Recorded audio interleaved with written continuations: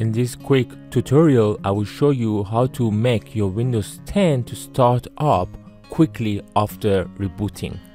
So first, go to the Start, click there, then click on this gear icon to go to the Settings, then click on System, then click on Power and Sleep, then go to the right hand side and click on Additional Power Settings, then click on Choose what the power buttons do.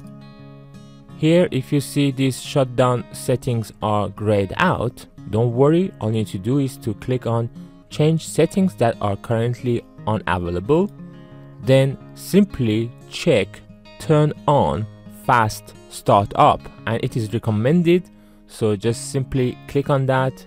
then click on Save Changes, and then you can close this, and now if you would shut down your computer and then turn on again, it would start much faster.